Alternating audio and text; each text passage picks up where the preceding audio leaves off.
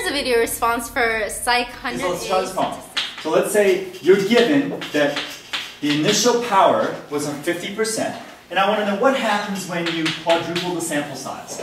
Can't use that nice trick we did before, because if you're examining the standard error, in fact, this is a good point to make. Let's look at the old standard error, which would have been what? It would have been sigma over the square root of n, right?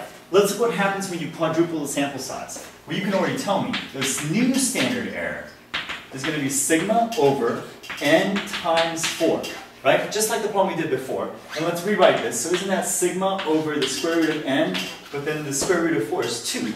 So there's a 2 here, right? And if I clean this up one more time, does everybody agree that's basically a half times sigma over the square root of n? Why am I being anal like this? Because I want to really point out, this was the old standard error, okay?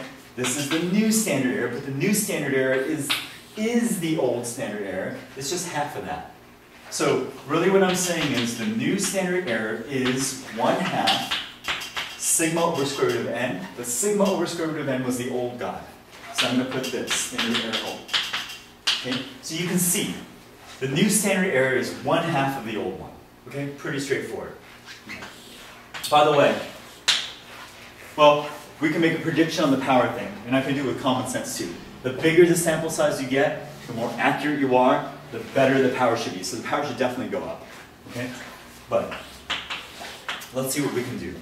Okay.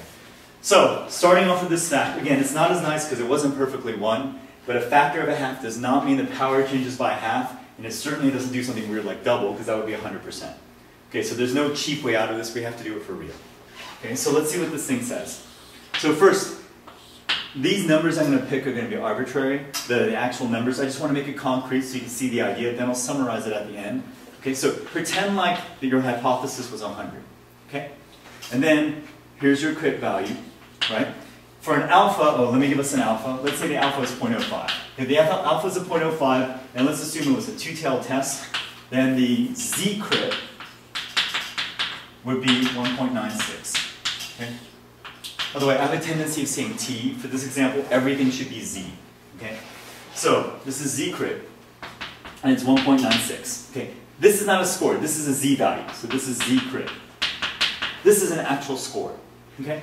But remember how the power works. So you've already rejected, so you must be at least here or maybe up here somewhere, right? And if you look at the curve that results, since the power is 50%, that means to the right of this line, right? Or to the right of this line, you have 50% of the curve. Okay? But I guess that means it looks like this, right? Because your sample, so let's take your sample, pick a number. Let's pretend like it's 200. So again, these made up numbers won't matter, I'm just illustrating. If this had been your sample, you would have used it as the mean for your new population, right? And if you do that, and it's right on the critical mark, you can see to the right of that critical mark is 50% of the curve. So this corresponds to the power of 50%. Okay? Nothing wrong with that, not too bad, right? Okay. So we have this going for us. Okay. Oh, wait, yes, we just finished part 2. Now go click on part 3.